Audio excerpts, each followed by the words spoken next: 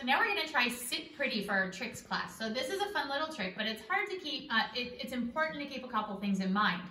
The first, the dog's heart is designed to pump blood this way, not this way. I lost the dog. So as she's fine, there's a bag of beef lung over there that she's very interested in. Alana, touch. So their heart is designed to pump blood this way, not this way. So if I'm asking a dog to sit up like this and their heart is pumping blood this way, it's working really hard. So your dog might even feel something similar to dizziness, or like if you're hanging upside down on the monkey bars and your head gets all funny, they might feel that way.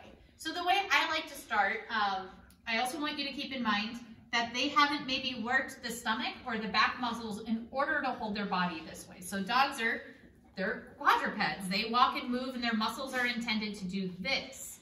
Their muscles don't usually put them in this position for long periods of time.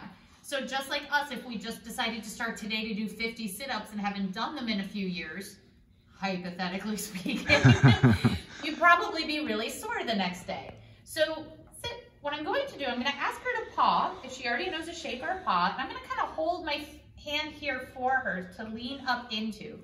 Uh-oh. And you see how she popped up? The treat went away. So I'm going to just go on. Yes, right there. And I'm supporting her. I'm helping her out. Balana and Captain are both a little more chesty. Their hips are more narrow than their chest. So they might feel a little more top heavy or a little more tippy. I've been doing this with Captain for a couple of years and I still have my hand there, and he very awkwardly does sit pretty like this. It's not a natural pose for him. It's not really a natural pose for most dogs, but you can train them and kind of give them some core strength. Shake. Yes. I'm going to help her out. I'm going to reach over her head and reward her while she's in that position. As she gets better with it, she's not going to need my hand. She is pushing off. I'm not grabbing her foot. I don't want her to pull it back. I'm just there for support. She's like, ask me to do it again. Ready?